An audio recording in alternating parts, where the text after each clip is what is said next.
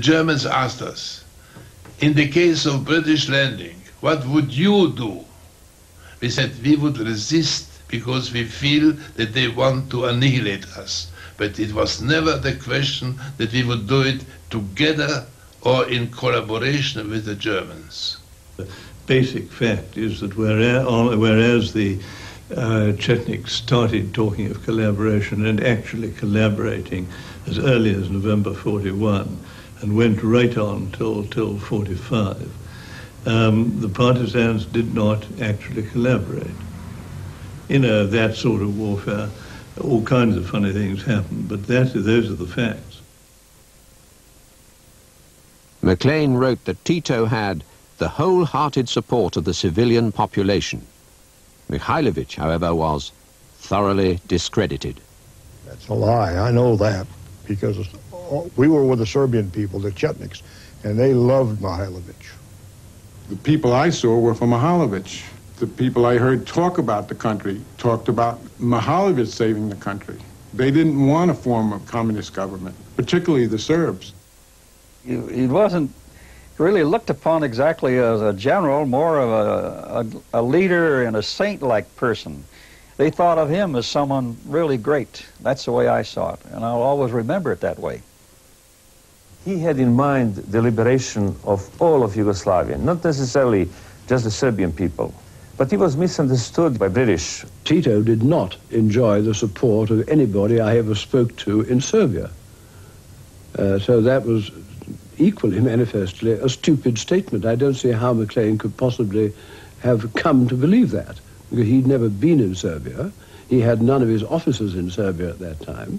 I think there's no doubt that Tito and the Partisans were on good terms with the civilian population in the areas I travelled through myself, that is in Bosnia, Dalmatia, and the islands. And Tito took a lot of trouble to see that he was on good terms, that the Partisans were on good terms with the civil population. Maclean's report to Churchill was conclusively pro-partisan.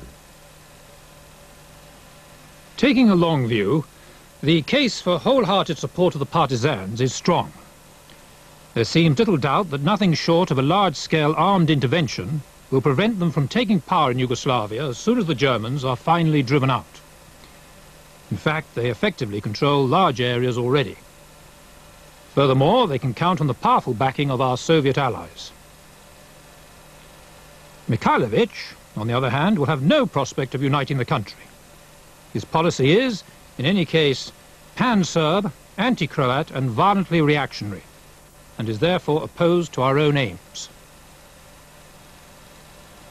The support which we give him can only serve to prolong existing internal dissensions, and by it we are, in return for no corresponding advantage, prejudicing our position with the Partisans and driving them more and more to the conclusion that the Soviet Union is their only friend. Maclean's main recommendations were unequivocal. He said support for Mihailovic should be discontinued, aid to the Partisans should be substantially increased, suitable targets in Yugoslavia should be attacked from the air whenever possible. When Churchill and Tito eventually met in August 1944, Tito told Churchill that he had no wish to impose communism on Yugoslavia after the war. But when asked to state this publicly, he refused, arguing that it might seem as though it had been forced upon him. The most dramatic effect of Churchill's decision to back Tito was the stepping up of supplies to his Partisans. In just 2 nights, they received as much as Mihailovic had in 2 years. Within a few weeks, the Americans had poured in 6,000 tons. Not to be outdone, the British soon delivered a further 18,000 tons. During the previous 18 months, barely 30 tons had been dropped to Mihailovic. As one of the partisan leaders put it, the people can see our power. They can realize that the Allies have acknowledged us. In the whole time I was in Yugoslavia, I got, I think, 5 or 6 drops. When they were dropping to the Partisans, they were dropping 60 planes in one night. Churchill must have hoped all these arms would be used to kill Germans. It was not to be. it must have been known that a great amount of the warlike stores being supplied to the partisans would be used against the Chetniks. They would have been remarkably stupid if they hadn't understood it. Tito gained Allied recognition as a belligerent force and the promise of immediate and large-scale military help, apart from other help. The moment he achieved that, he and his forces began behaving like the Mihailovic forces had been behaving hitherto. They took the view, as indeed Mihailovic had, that the winning of the war was up to the great allies. No Yugoslav guerrilla could possibly have the necessary force to beat the Germans.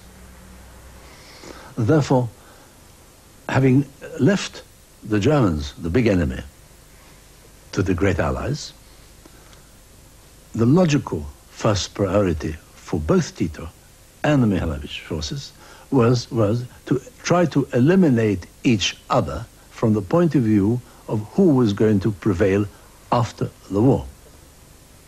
In that sense, once the Tito forces got formal recognition and arms, they in fact ceased any serious aggressive steps against the Germans. Mihailovic's forces consisted mostly of Serbians. So did Tito's.